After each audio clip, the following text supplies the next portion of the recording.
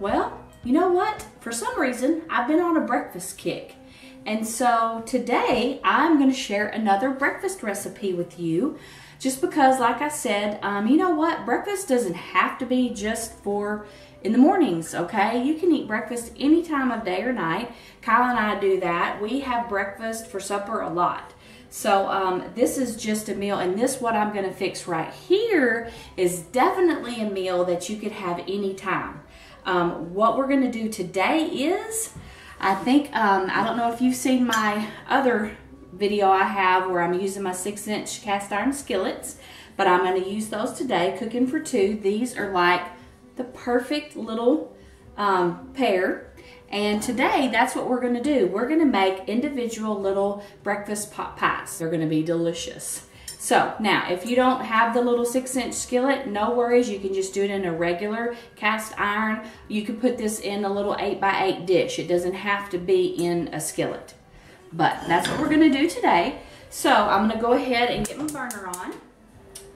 And what's really great about this recipe is that you can customize this to be exactly what your little taste buds love, okay? And you can swap it up.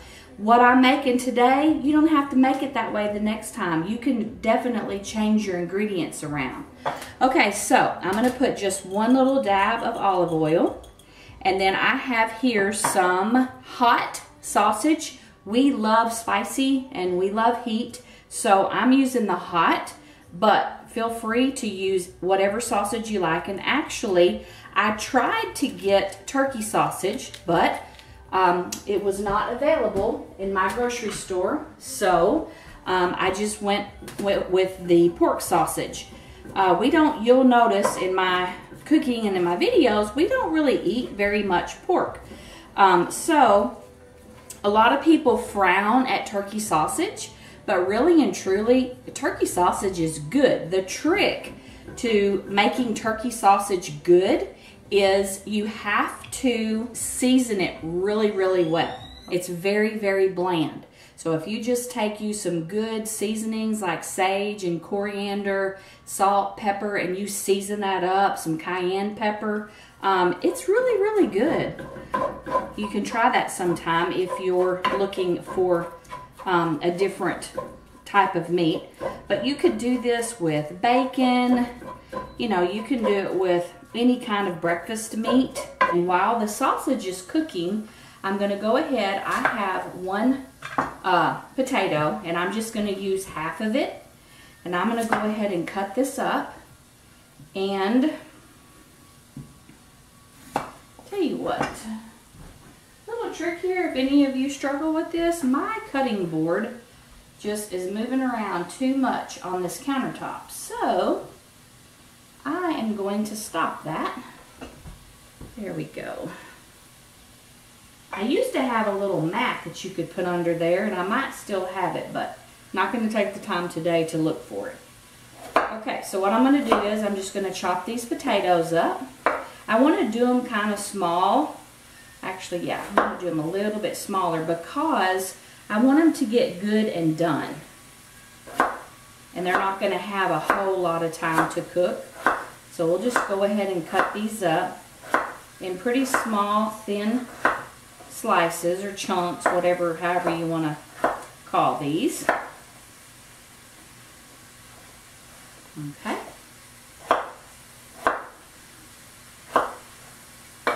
This is a really great way to save time also when you're cooking, is just to multitask.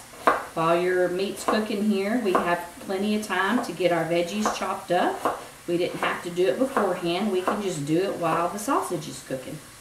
Okay, we've got that done. Now, I'm going to cut up this pepper. I've got an orange pepper. You can use green, red, yellow, whatever you want.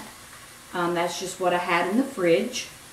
Although I do not like green peppers, so you usually won't see me doing a green pepper. But I do love the other colors. They're so sweet. So I'm just going to cut these in little strips. And then, kind of the same as the potatoes, I'm going to dice these up. Don't have to worry about these being as small because these do not take near as long as the potatoes do to cook.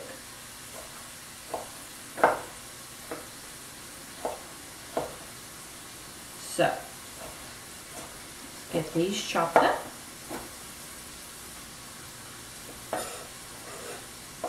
And then all this will be ready when the time comes that we have to use it.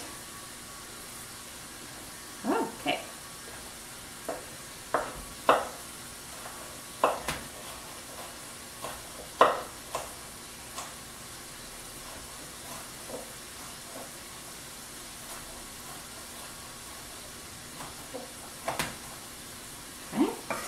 We've got us some potato, we've got us some pepper.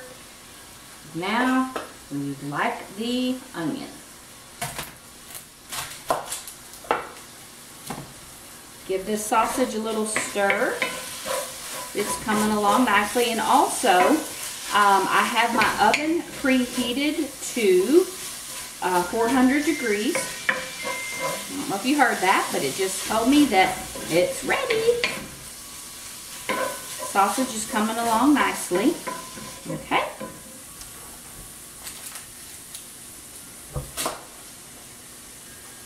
Again, I know not everyone are onion fans, so if you don't like onions, by all means skip this step, or you could add green onions or scallions. If you maybe want a little bit of a milder onion flavor, you could go with scallions instead. But we both love onion, so this works great for us.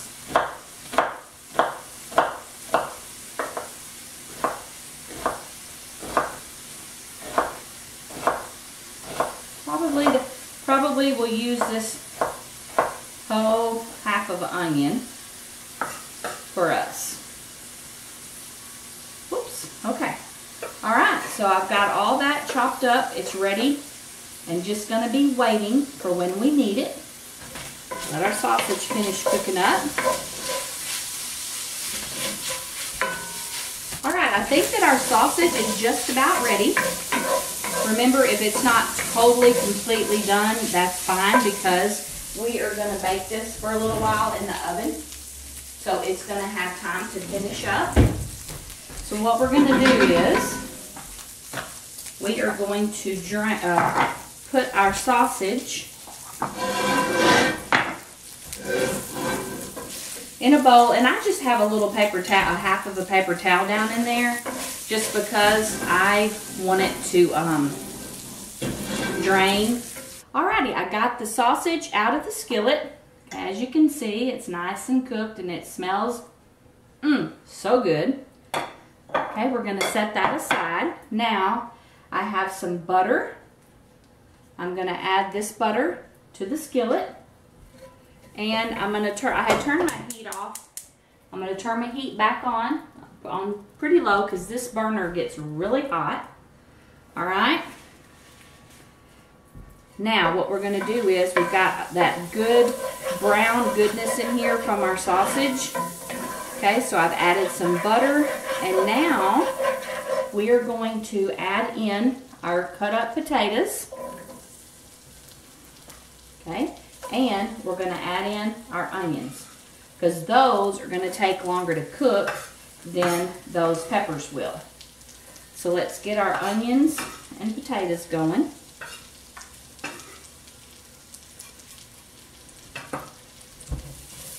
Okay, I'm going to season these. Whoop, I always, for some reason, have to send one or two of them overboard. It just is, you know, I can't cook without doing that.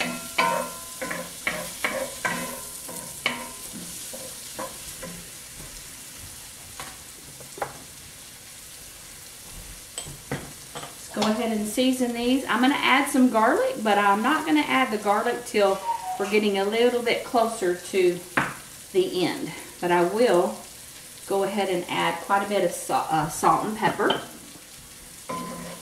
that stirred up. Now we're going to give this just a little time to cook here in the skillet. Let it get softened up a little bit. Kind of pre-cook it a little bit before we put it in the oven. Because once we put the topping on those pot pies, it won't take them long. So we want to make sure everything is pretty much done before we put it in the oven. Okay, let's just let them sit and do their thing for a minute.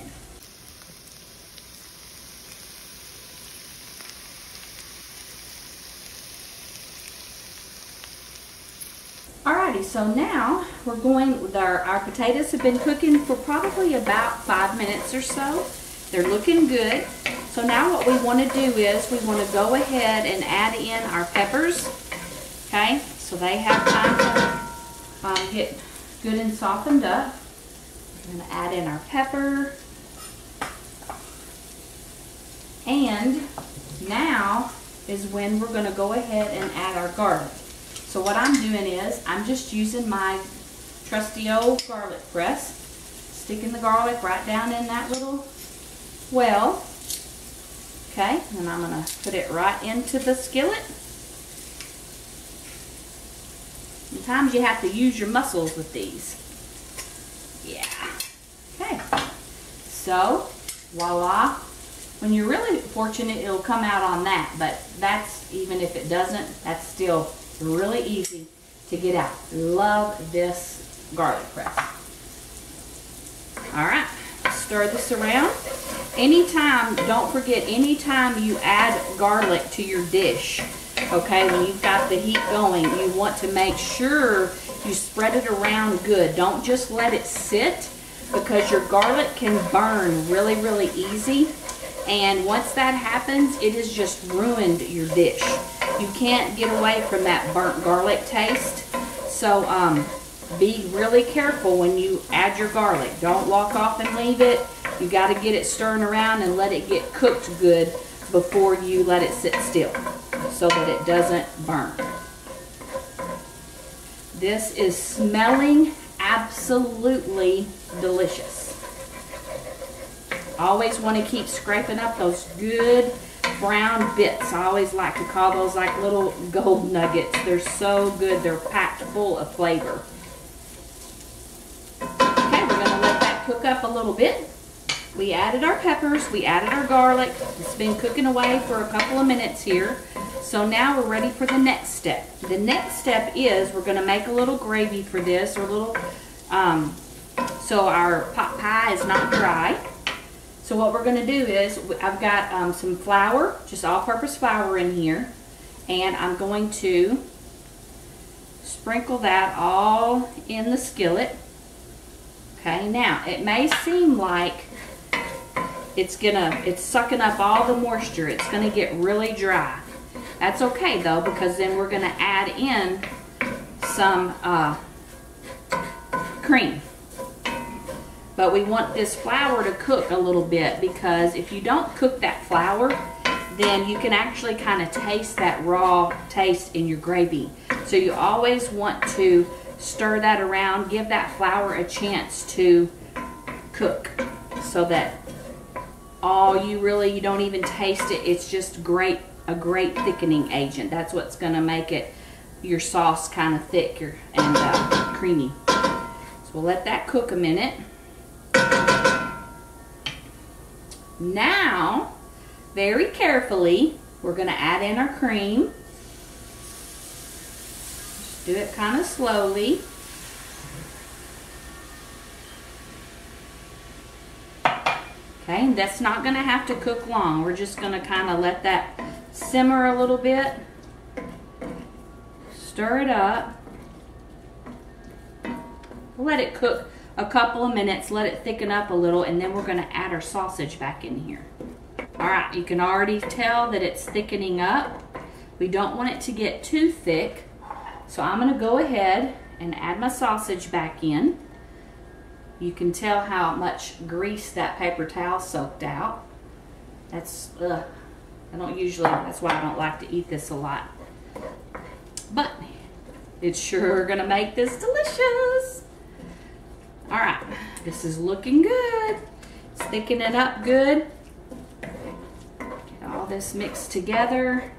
Now, before you put this into your skillets or your pan, however you're going to cook it, you want to give this a little bit of a taste, all right? Make sure it doesn't need any more salt and pepper or garlic or any other seasoning that you might want to add to it. You always want to taste it before you put it in there and before you just let it cook, and it needed a little extra seasoning added to it. Okay, now what we're going to do is we're going to get our skillets ready. So I'm just going to take a little bit of butter. Okay, just run around in there just a little bit. Just, you know, coat it up a little bit. We just don't want it to stick. Okay, we're going to take our filling, which I've tasted it by the way, and it is absolutely fantastic. Okay, I'm going to take, we're just going to half our filling. Now, you can put crust on the top and the bottom if you would like to, but I'm just going to put crust on the top of ours. And the crust that I'm going to use today is actually going to be crescent rolls. Now, you can use pastry, puff pastry, you can use pie crust, you can use biscuits, and you know, change it up. That's what I like to do, not, you know, use the same thing all the time, but just change it up. And oh my goodness. It kind of makes it taste a little bit different. You can just change up your fillings, change up your topping, and you have a completely whole new dish. All right, so we've got that. Now what we're gonna do is we're gonna try to open up this can. Try not to jump if it pops. Okay, got it. And what you want to do is with your crescent rolls is just going to kind of place them and overlap them till they, you know, cover up. You want to make sure that the top is covered up. So just unroll it a little bit, take you one out, okay? And you just, there's not any kind of certain right or wrong way to do this. You just kind of want it to look rustic. So just start placing that crust. If you're like me, I like a lot of crust. And you know what? Like I always say, in your kitchen, you can do exactly what you want. So you can just pile as much crust on here as you would like. Okay. It's looking good. Go around the edges good. You know, as this cooks, it's going to expand. So you can keep that in mind. What we're going to do is we're going to put this in the oven. We're going to let this cook about like it just says on the directions on your crescent rolls. But just keep a close eye on it because like we said, the insides is completely done.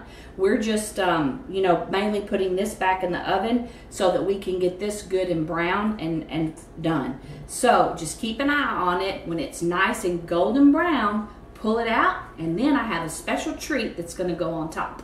We have our little skillets in the oven. So our pot pie is cooking away. And the surprise that I was telling you about to go on the top, totally optional. If you don't want to do this, just leave it off. But what I'm going to do is I'm going to fry 2 eggs, and I'm going to put the eggs on top of our breakfast pot pies because we've got the sausage and the gravy and the onions and the potatoes, but we need some eggs. So that's what I'm going to do here. Go ahead and fry these so they'll be ready when those pot pies come out of the oven. We'll be able to eat.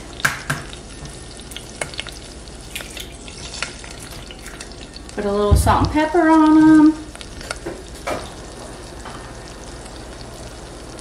This is going to be the perfect addition to our pot pies. Here is the moment that we've been waiting on. Our pies are ready. Look at that. Oh my goodness. Wow. There's one. There's 2. Okay. Turn the oven off. Now, for the treat that we're going to put on top, as if this was not enough,